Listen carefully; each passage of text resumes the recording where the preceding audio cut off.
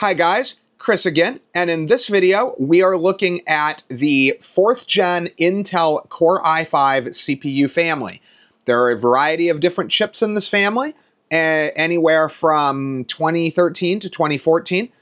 Generally speaking, the basic specs are about the same, so my advice is going to apply to all of them, though some of them will be at a higher performance level within that advice, and some of them will be in a lower performance level within that advice.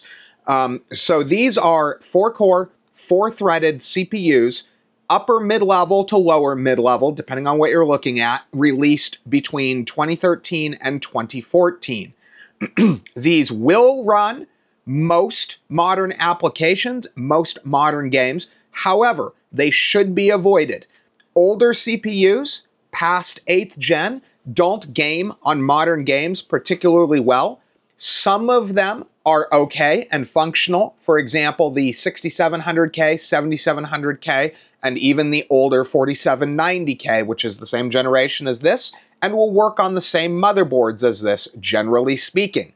My finding with these chips is that I'm not positive. I believe it's the lack of hyperthreading, though. Newer games want a little bit more. Just a little bit more than what these old 4-core non-hyper-threaded i5 CPUs can deliver. This goes back as far as 1st gen i5 and as far up as 8th gen i5. I'm sorry, 7th gen i5 ending with 8th gen i5. They just don't have the horsepower. And typically what that means is your stuff will run, but it will not run very well. A system that can run, say, Fortnite, for example, at a smooth 120 FPS, when paired with, say, a GTX 1070 or 1080 and an i7 4790K, will be stuttery. In many cases, it won't play very well.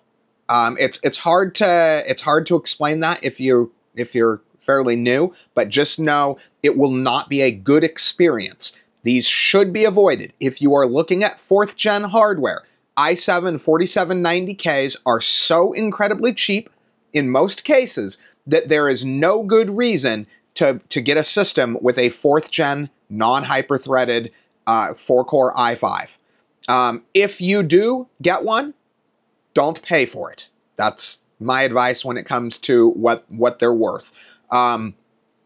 So anyway, I hope you guys find this information on the 4th gen i5 processors useful, and thanks for watching the video.